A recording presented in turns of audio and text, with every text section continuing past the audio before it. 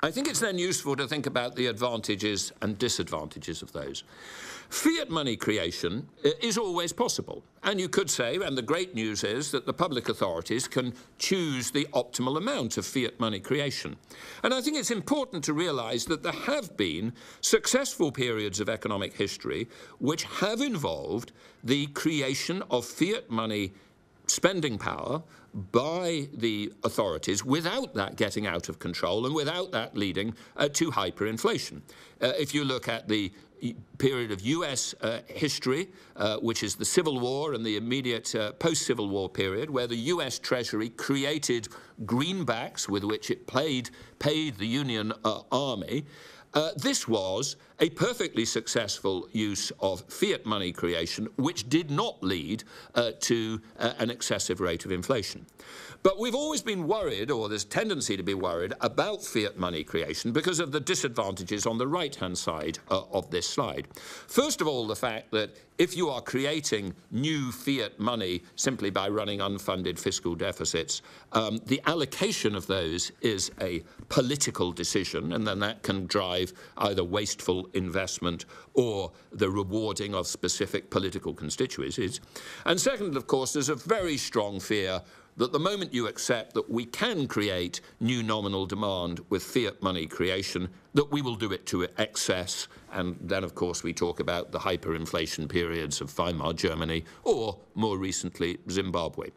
So compared with that, creating additional credit by additional spending power through a private credit creation might appear to have two advantages. First of all, the allocation is determined by market disciplines, supposedly, and secondly, the optimal amount might, we suppose, be ensured by an interest rate policy in line with Wicksell's approach, where the money rate of interest is held close to the natural rate of interest. I think we can see the fundamental problems which are created by the credit cycle as relating to the question marks on the right-hand side of this path. Do those advantages truly exist?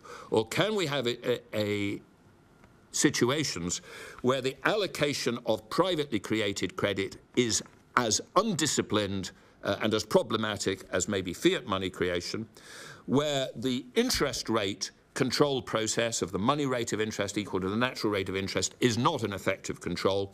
And a third issue, problems arising from the fact that if you create aggregate nominal demand by creating additional private credit, you leave an ongoing debt contract, and ongoing debt contracts in themselves have consequences.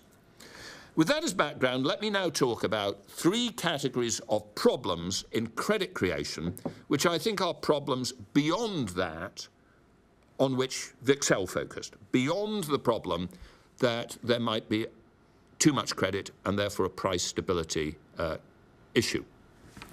And these problems arise from the fact that banks create credit, money, and purchasing power, and therefore it matters to whom credit is extended, and we have to investigate to whom credit is extended. And as I said on the previous slide, credit creates ongoing debt contracts, and those have consequences. And it's because of these that we have consequences going beyond price stability. Consequences that we can just usefully, somewhat arbitrarily, but I think usefully categorize under three headings: Hayek, Minsky, and Fisher-Simons. First then, Hayek. Investment and over-investment cycles. As I said, Wicksell tended, like a lot of modern economic textbooks, to assume that every time you extend credit, you extend it to a business to invest in real economic projects. So too largely did Schumpeter, and so too did Hayek. And let's assume for now that that is the case, that fundamentally we're talking about credit extension in order to fund new physical capital investment. Once you understand that that is what credit could be for, there are two consequences, one of which could be positive for growth and the other of which could be harmful for the volatility of growth. The one which is positive for the growth is the fact that if credit is extended primarily or entirely to businesses and entrepreneurs or to other categories of investor in real capital, such as a local government investing in an infrastructure project, then the extension of credit can skew demand towards investment and away from consumption. And it can therefore produce a higher rate of savings than would occur in an environment where all credit was extended on a direct basis and where you had to get an individual household to make a conscious decision to save. And from that comes the concept, which I don't think we talk enough about now, but I think is a valid concept, which many of the early mid-20th century economists wrote about, which was forced savings, the way that the credit allocation process can produce a higher level of savings than would otherwise occur. Hayek, in the monetary theory of the trade cycle, describes it, as you see on this slide, as an increase in capital creation at the cost of consumption through the granting of additional credit without voluntary action on the part of the individuals who forego consumption and without them deriving any immediate benefit. I think that concept of forced savings, an investment skew within the credit allocation process, I think that is theoretically possible, and I think there is empirical support for it in economic history. I think if you look at the development, for instance, of Japan and Korea in the 1950s and 60s and 70s, I think there's a very reasonable case set out, for instance, in Joe Studwell's recent book, How Asia Works, that the use of the banking system, along with financial repression, i.e. below free market interest rates on household deposits, and the conduit of cheap credit through the banking system to industry, and particularly heavy industry, was part of achieving a higher rate of investment and therefore a higher rate of growth. However, the moment you mention that, one also realizes that can be a downside. As I said earlier, when you hear this speech, I will be in China looking at issues to do with the credit cycle there. I think there it's clear that the authorities have used credit extension through the banking system to drive an investment-led economy. And that high level of investment has been crucial to a high rate of growth. But the moment you realize that it's been crucial to a high rate of growth, one also realizes that there can be potential disadvantages as well. You can end up creating over-investment cycles in which you end up wastefully investing at a low rate of marginal productivity of capital, and you can create an economy which is so much dependent on demand for investment created by credit extension that you have a fundamental imbalance between the amount of capital being created and the consumption demand for the consumption goods that capital will produce. And I think China now faces a major problem of how it can migrate out of that situation.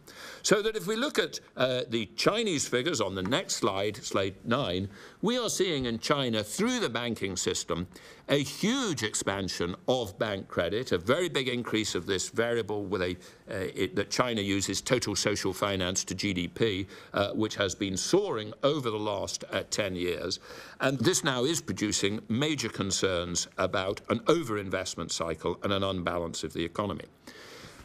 In China, of course, some of the problems come from a politicization of the credit allocation process. But before we assume that that's a special case, I think we should note that we have been through a recent Hayekian overinvestment cycle in countries like Spain and Ireland. This next slide shows one of the many almost entirely empty provincial airports that have been built in Spain. And we have an illustration of the fact that even a free market banking system can end up creating too much credit in those cycles. So we can have overinvestment cycles in a Hayekian sense, even if we are working on the assumption that all of credit is extended to support real investment in physical capital. But in fact, in modern economies, most credit, contrary to the textbooks, is not extended for that reason. I think it's useful for us to think about the different categories of the way that credit is extended. It is sometimes extended as loans to businesses, entrepreneurs, to finance real investment projects, and we're on slide 11 now.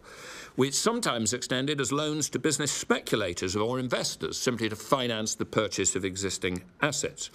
It's extended as mortgage loans to households, which supports intergenerational asset transfer, which sometimes finances new physical construction of houses, but sometimes simply the purchase of existing houses.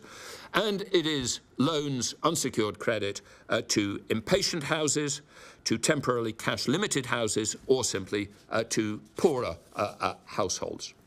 Estimates that I've made of the balance of the UK in 2009 suggest that out of 1.9 billion bank credit extended, really only 232 million, so not much more than about 13 or 14%, is clearly provided to support the sort of productive investment projects that Hayek, Schumpeter and Wicksell assumed was the whole of the credit creation process. Another slice is essentially supporting commercial real estate, which involves some new physical investment in new real estate developments, but also quite a lot of pure asset play in existing assets. In the UK, the vast majority of credit, about 60%, 60 or 70%, supports residential mortgages, which in the UK has not actually supported a construction boom, but is primarily supporting the finance of already existing assets. And a significant slice supports pure life cycle consumption smoothing and has really nothing to do with assets either new or existing. Once you realize that that is what credit does in a modern economy, I think we introduce a whole new possibility of the impact of credit, which is that credit can, in the fashion that Hyman Minsky described, create cycles of the price of existing assets and the amount of credit extended, which are self-reinforcing cycles. Increased credit extended drives increased asset prices, which then drives changes in the behavior, the apparent net worth, and response to the incentives facing both borrowers on the small inside cycle and lenders on the outside cycle. Borrowers note that the price of these assets have gone up and believe that it is then sensible to borrow more money, and the demand for credit goes up. Increased asset prices produce for a period of time low credit losses. That increases the net worth of banking intermediaries.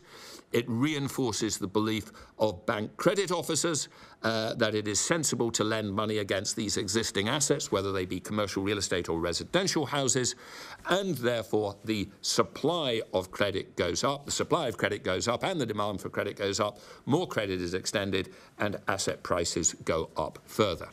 These cycles of credit and asset prices of existing assets are, I think, fundamental to the dynamics of credit in a modern economy.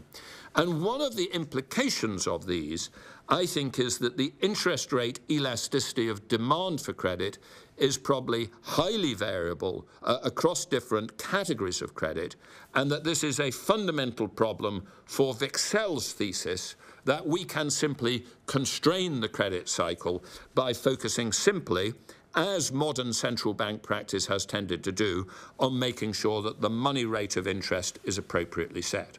Wicksell, assuming that we are fundamentally talking about finance for new investment projects, says as long as we have the money rate of interest equal to the natural rate of interest, all will be well. But actually, as it shows here on the right of this slide here, slide 14, I think the interest rate elasticity of demand will vary significantly by use category and across the cycle in the light of expectations of asset price trends, which are themselves endogenously driven by the supply and demand for credit. That means that if you try to slow down a commercial real estate lending boom by increasing interest rates, you are likely, I think, to do significantly harm to real productive investment in the non-commercial real estate sectors of the economy long before you slow down this boom in the commercial real estate area, where the estimates of an acceptable interest rate to pay are being driven by the expectation of asset price increases. You therefore have a danger that if you simply rely entirely on the interest rate to control credit cycles, you get the problem which Raghu Rajan referred to